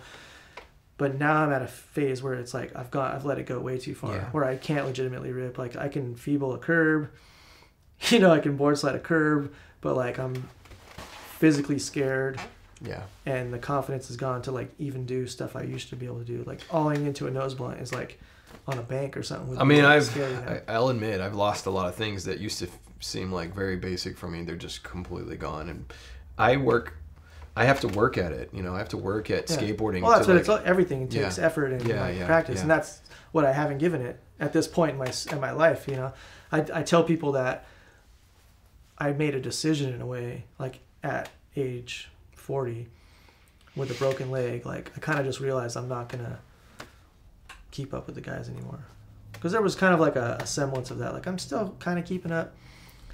If I really needed to, I might be able to make a video part. That's funny. But then, you know, I think I just realized, like, I'm not going to recover from this and still even be able to hang. So, and I kind of don't want to try. I guess that was part of it. Was like, I just have other stuff to do now. I understand that. And I don't feel like I can hang with the guys anymore either. But now I basically am trying to come up with my own challenges. And for me, a lot of it is just trying to do the things I used to do. Like that's like the thing. And then I also realized that at this age, the good thing is that no one expects anything of you anymore. They're like, anybody over 40, like, you know, if you're not a vert skater and you're not like one of those legend dudes that just seem to like be able to continue to, you know, Cab, you know, Lance, Chris Miller, those guys that just, you know, Tony. I feel like no one expects anything, so you can kind of just... I can't believe how good Chris Miller is. I know. But you like, can... He's like the guy that when I first started as a little kid, that was my archetype, Chris Miller. Like there was a Sugar video and he was in it, and that was the guy. Well, like before Gons and stuff, and he's still the guy.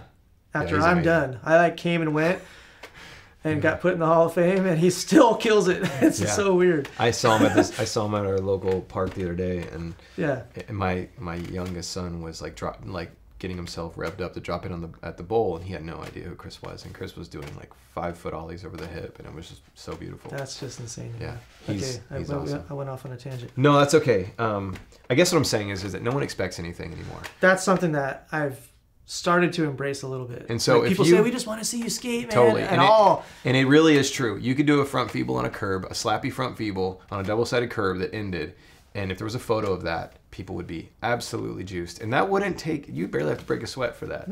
No, I mean, I've embraced that to some extent now. I'm kind of like, we're making a toy machine video now, and I'm like, in my head, I'm like, you know what? I got to go out and get some tricks at least. Even if they're not good. That was Suffer the Joy you had first part? Good and Evil. Good and Evil, yes. Good and Evil. That was really good. I like that I part. love that first part thing. I thought that was really like kind of like out of nowhere. And I thought about like, you know, we're working on a new Zero video right now. Before credits. I was like, put me before the credits. Yeah. So. Yeah. So it's like zero expectations at that point, and then you just get surprised by whatever footage you have. I thought about like ripping that for the new Zero video. But now that I've talked about it, I can't do it. Yeah. I just want to be in the video at this point. Like I want to have a part, and I'm kind of going back to my old like systems of like, you know, how much time do I have? How many tricks can I get per week? You know, and kind of make it happen. And but then I got hurt like the third week, hurt my knee, tweaked my knee, and now I'm kind of like nursing it back to health and trying to get back out there. But that's part of my fear with this is the doctor basically said, if you're gonna skate again, you need to come and get one of these plates taken out, because there's a plate on each bone going down. Mm-hmm. And that because you think she'll break it above it or something? Yeah, he's like, oh, you will. He's like, there's no flex there, so if you land weird, it's just gonna break right above it. Well, you can keep it low impact. He's like, you gotta take one out. But you're like, screw that. No, the hard part was like, what's your definition of like skating? Like, you know what I mean? He's like, if you're gonna go hard, I'm like, well, what's going hard to you? Like, what? 4 stair, 7 stair? What are we talking about? Yeah, what are we talking about here? I didn't understand. Like, so that's the doubt in my head is like, is he talking like any skating is like I'm gonna break it right above it or whatever? But yeah, that's what I mean. Part of me just takes it pretty easy now because I'm like, I'm a little afraid of that. I've done a couple tricks where like I've twisted it in a weird way, and it starts like really tripping out. Like, there's a weird feeling I've never felt before, and that kind of scares me. Like, whoa. You know, so there's just being a wuss, getting fat and old, and fucking turning into a wuss, man. I mean, it happens. In skate terms, you know, because like yeah. Everyone still has that like you still have that skate rat mentality of like, don't be a puss about stuff.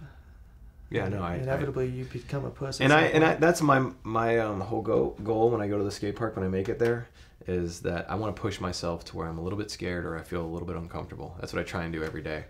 And I don't push it too far, because I don't want to get hurt at a skate park, and I want to keep skating and filming and doing whatever I can do. But I think that's kind of the goal, is to like push myself to the point where I feel a little uncomfortable, and just kind of stay. Yeah. Well, you've always been super driven. Like the drive you have is like different than my drive. Well, I mean, your drive. I have this really long-term drive. It is. I've noticed this about myself. It's like it's very methodical. I just keep doing what I do, and that's just like, to me, it's just about putting stuff down and just keep going, Yeah. And over time, I know it's gonna like add up to something, but I don't like have this like immediate drive, like I'm gonna do this tomorrow. Like, well, I see that in you a little, or at least I used to see it. Like you decide and that's it. And like I don't really have that. It's just like I don't have it as much anymore. I mean, I've gotten softer as well, and I don't have that ability to just say I'm going to do something and see it through. I can't. I get to spots often and can't pull the trigger, and kind of can't make it happen. As you get older, it's just like there's the fear of injury and self-preservation, and all those things kick in, and then self-doubt is probably the biggest contributing factor to really jacking you up. It's the biggest thing to anything. Yeah, it's tough. But if you skate every day and you can kind of keep that at bay. I realized, I was trying to explain to someone recently about skating that 18 stair at Franklin, where I snapped my board that day. I was a little older then. Yeah. But I'm going there with Rolly and Arto. Yeah. Arto's like the young phenom. He's just like feebling it, no problem. And that was a real like make or break moment for me, because I had broken my neck like less than a year ago or something, and was trying to film. So I'm like, here, and you have to convince yourself you've done this more than anybody, going up to big rails and stuff. But I never did that crazy of big rails or anything in my life. But I remember having to convince yourself that you have to, like, the confidence is, it's the physicality's there, which I knew, but it's hard to convince yourself that you have that physicality. Yeah. I don't know how to explain that. No, I mean, I saw so that. I literally was rolling up to that thing and going, I don't care anymore. Because I thought I was going to die for a second, like, you're going up to this thing that's scary, and you just override it. Yeah. And the people who can override it. Yeah, they do the gnarliest stuff. And then some people can override it to the point where, like, they know how to get out of it. Yeah. If they mess up, and and I've been in that zone a couple times in my life where I'm like so confident, and that's why you can just do anything, because it's just like you know how to do it. You know how to fall. You know how to get out of the situation. Yeah. So people see it as crazy, But I remember at that point, I was, like I said, I had been recovering from an injury, and I'm being pressured by, like, okay, you're here, fucking Sturt's here, Rolly's filming over here, Arto's just treating it like nothing. It's like, it's funny because I probably wasn't even that old. I was like, what, 28 or 29 or something, but it felt I mean, old. It's kind of older to step to something like that in your career. It felt older at that point, but... Yeah, overriding it and just going for it is like crazy, because it's just like, I don't know. I mean, that feeling usually is, for me, it always was fear versus confidence. And when you've properly prepared and you have the confidence to overcome the fear, all the fear, it overcomes the fear. But it usually has to do with preparation. Like how many 14s or 15s have you skated? So you know what's going to happen. Yeah, you have all those factors figured out. Yeah, and that's really the only thing that could be wrong is if you mess up on the ollie, which is pretty rare. It is rare. It happens. Like if you hit the rail, you're fine. Yeah. If you mess up on the ollie to the rail, you're fucked. Yeah. And that's usually it's a choking thing. Like if you just completely just botch it and just kind of choke from the gates. And I've done that before, which is really weird. Like I've done it before on front boards. I mean, that big white rail in Dying to Live, where I walk backwards down the rail, and it's insane. Like I don't know what happened. I just like blanked out, and next thing I knew, my board wasn't there. It was really weird, but it happens sometimes. But the feeling before that, like Welcome to Hell days, the confidence is so high. I remember doing that double 50 line at UCI. Yeah. I mean, we're just toying with rails. But it was just because it all came down. It all came down to repetition, though. Yeah, you took an early slam on that rail. but it all came down to repetition. Like every day we were skating rails. It was just like that was the norm. And when something becomes the norm, I mean, that's just like anything. Anybody that's pushing anything anywhere, they're doing it at such a level of repetition, whether it be gymnastics or any kind of sport, you know, really. Well, they talk about this, and skateboarders have the same thing where you're able to slow down everything. Yeah. Like skating a rail like that size, it happens in slow motion. Yeah. It's not fast. It looks fast when you see it, but in your head, it's all just like, I got this. Like every little part of it is totally in slow mo, and you've just got it. No, that's amazing feeling to have that. It is. I haven't had it that. I've heard other times, athletes talk about it too, where it's like they call it the zone or whatever. You're in the zone, and it's like the Matrix or something. And you're so in slows tune. down, and you're like, you need to see it all. Like, I don't know. So it's kind of fun to, like, even as a weird skater who never approached it as an athlete in any way, could like have experienced that zone. It's pretty rad. That's cool. Well, what is next? What's next for you? I see the books. You're posting books on Instagram. Oh yeah, we started talking about this, and then we thought we should save it for the podcast. So so 1994, I started shooting photos in a serious way. The first thing that inspired me to start shooting was skateboarders. Like the fact, like it kind of hit me. I've been 4 years into being a pro skater, getting to travel the world skating, getting paid to skate, you know, which is amazing in itself. It's like that, it hit me 4 years in that I'd been wasting 4 years of not documenting this. Like the people I was around. Yeah. I was never the partier, you know, I was always like the sober guy or whatever. Yeah. And so it gave you something to do at all these events. It gave me something to do, but I also was like always felt a little on the outside. You know, I was like kind of watching this with a bemused sort of like, you know, fascination. Here's these kids and they're partying, and it's like, you know, from a little bit of like a wiser older guy sort of stance, you know, in a way, because I had been skating for so long. Like I was always the older guy, trying to, you know, on the team,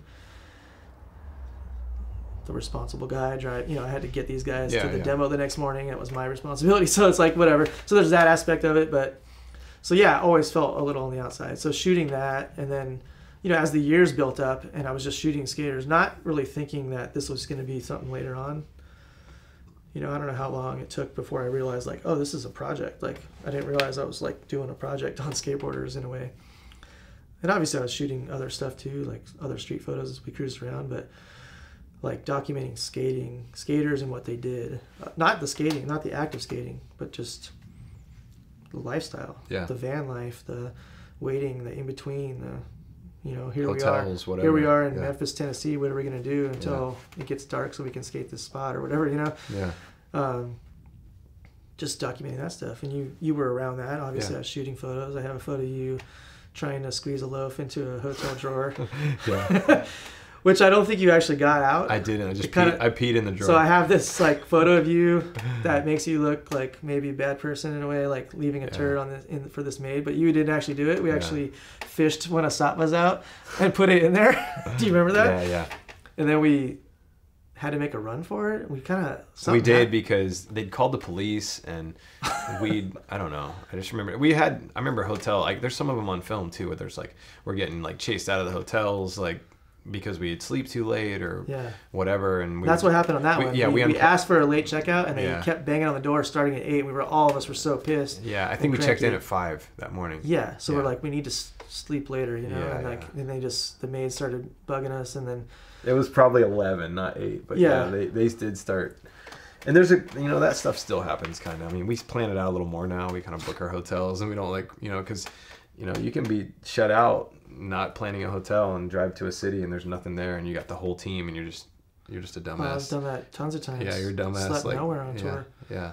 Slept in the van a couple times. Yeah, it's a bummer. But so yeah, documenting that stuff, and so now, after all these years, it's finally coming to a head. It's like it's been a book project in my head forever. Like, okay, I'm gonna make like my book. Like this is my life's work book. Like I spent my whole life being a pro skater, shooting this from the inside out. Other photographers would dream of like picking a subject and being like that inside of whatever thing you want to shoot. Like I'm the guy. I'm like physically the pro skater myself doing this stuff, So, which kind of hobbled me in a way too, because I had to like do the demo and I'd see all these crazy kids I wanted to shoot or things happening, and I was like, trying to do my I job. remember you going like, oh, I wish I'd have shot that. Yeah, all the time. Yeah, probably all the time. Yeah. So it's finally coming to a head. I think I have a museum in San Francisco, this photography museum called Pier 24 that is interested in perhaps doing it. Kind of waiting on some people to okay it. And so the book or the show? No, this will be a show now too. Okay. So at one point it was just gonna be a book, but then I started realizing like this could be a show. I think it'd be, for a museum to like show this would be really popular. It's like definitely gonna hit everyone. Like museums need to get people in the doors. They need, younger people to see their shows. This is like the perfect thing. It's like And would the book launch at the show to kind of like basically So the museums are so far ahead that they're saying maybe we can do this in 2020. So I'm kind of like, I think the book would come in 2020 with the show, and the show ideally would travel to some venues, so it wouldn't just be like one spot. It would go really across the country, go to Europe. I have a museum in Europe. So this is kind of like the equivalent to like a video part. Like this is your opus. This is for like, me, this is like the thing I've been working on for a long time. It's like I'm mining my journals. So it's more than a video. You remember on tour, I'd always like have my sketchbook and write stuff and draw stuff. So it doesn't have as much cool stuff as you would think. I was kind of just writing like went here, ate this. Like it's not like philosophical stuff like Jamie was a dick today or That's just what you pull out of your head. No, it wasn't like stuff like that where it was like I'm describing. It was literally it's pretty dry stuff. But there are some like stories about like this or that happened. Yeah, or the cops or drawings or me with long nipples. Yeah. So I'm mining my sketchbooks. I'm like really trying to pull everything together to make this like a really collage-y sort of cool. That's exciting, man. Photo book, but it's a legit photo book. I think Aperture, this like company Aperture, is interested in publishing it. So it'll be like kind of a major move for me, like to have this show, like a show, traveling. And are you going to continue to contribute to it over the next 2 years, or is it kind of done? It's kind of like I realize that anything I shoot now is sort of like weird at this point. Yeah. So it does kind of end in like 2000. It's kind of more like there's going to be a peer book someday too, or something. Oh yeah, I have tons of other books planned. Yeah. But for this one, like this is the one, like really, this is kind of why I started shooting. And so that's exciting, man. That's super exciting. And there's like the photo of you with your swollen up face, like it's like. Thank you for letting the guys at Stray use that, by the way. Yeah, it's just funny to me, like how these photos it's kind of a crappy photo. It's a little blurry. It's a little soft, but it becomes... No one's judging because of that, yeah. No, but it becomes somehow because of that famous slam. It's like the last slam in Welcome to Hell. Yeah. You lost your tooth. Yeah. I remember picking your tooth up and going, here's your tooth, man. Yeah, I was out of it. Is that tooth still? Yeah. I never got it fixed. So, yeah, there's your marker right there. Yeah. And you were only saved because your beanie actually scraped down? Yeah, my beanie slid, and I slid on my beanie on my face. Yeah. I mean, I had some... No, you were fucked up, but it was like... it wasn't as bad as it should have been. It could have been a lot worse. My whole face should have been grinded off. Yeah, I just slid like a dead guy. Yeah. Yeah, like on my hands. But we watched the other day in slow-mo, in like frame by frame. Yeah. And I put it on my Instagram story, and we were actually thinking about using that for a zine cover, but it just ended up not panning out. It's so cool with failure in the background and stuff. But...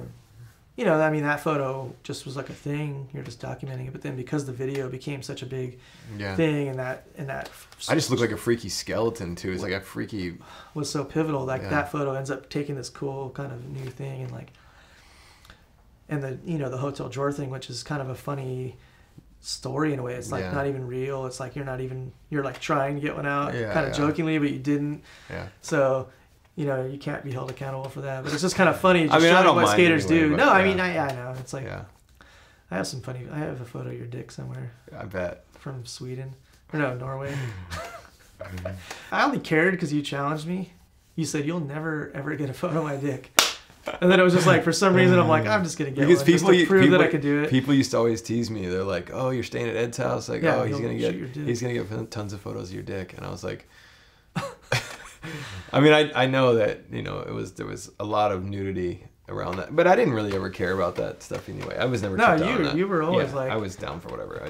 I never tripped on that. Deanna like has a story where she thought I like got naked. I mean, not thought she. Well, you were just like changing or something, but you didn't really care that she was there, and she was just like, whoa. I know. That's kind of embarrassing. Like I should have gone to the bathroom.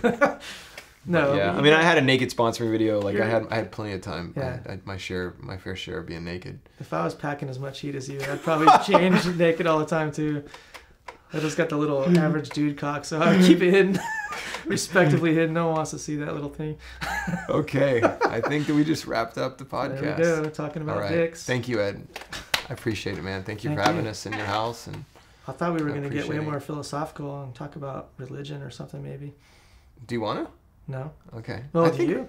No, I think we're good. I don't think there's not really a path to navigate. It's a conversation and we kind of see where it goes. And I think that we touched on some cool stuff. I mean, we touched on, basically your start into pro skateboarding, which I didn't really know about. I mean, I'd probably heard it a little bit here and there, and then the impossible, which I was always interested in. And I wanted to learn the impossible because of you. And I did learn them. And I remembered seeing you do them continuously on tour, and it kept it fresh in my mind. I learned them as a kid, and then I kept learning.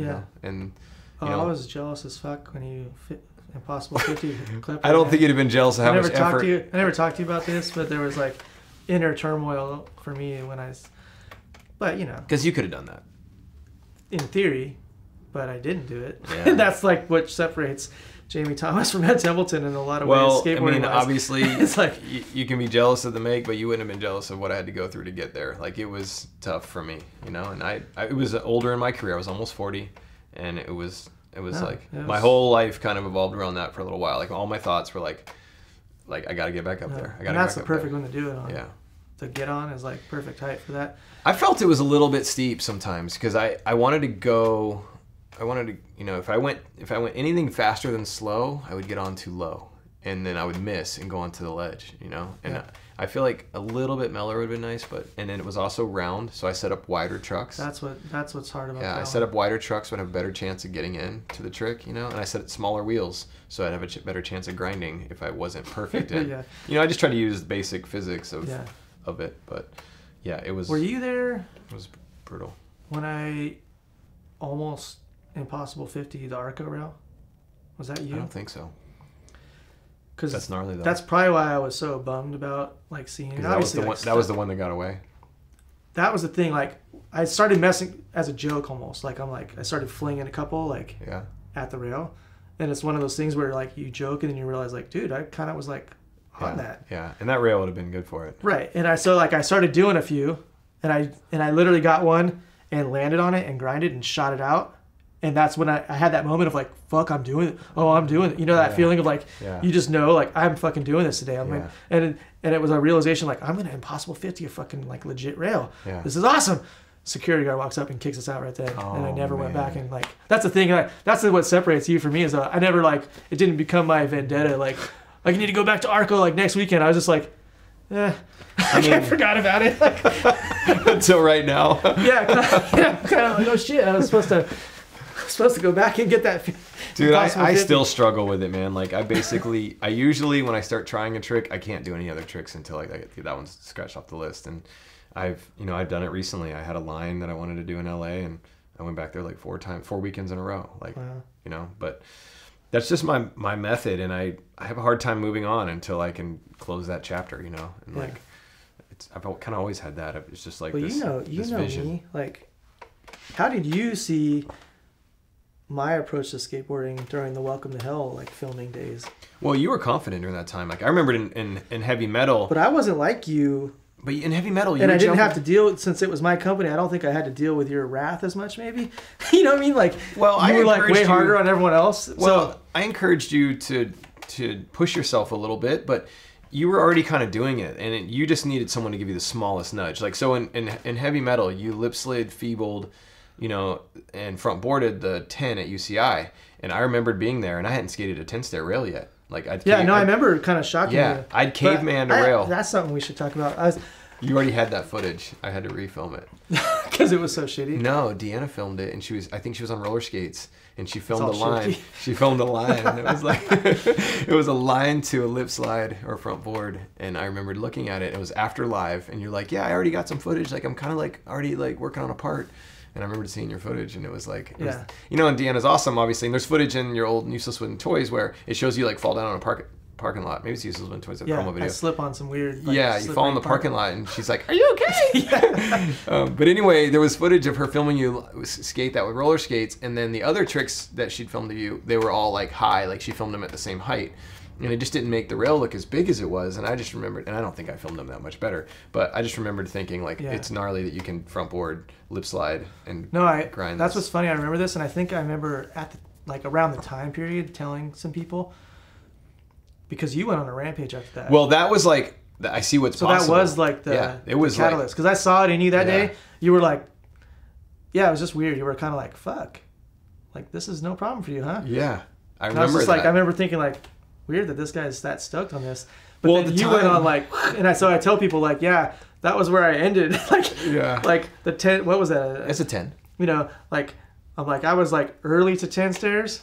But then I didn't go any further. Like someone like Jamie saw that and just went like, take it to 20s. Well, I mean, I did my method was very like, it was very methodical. I basically I started at a 5. Starting at that moment, I feel like you were like, I think I saw this like nugget in your head of like, I'm gonna fucking do this and I'm gonna take it. I remember thinking I wanted to do that, and I was like.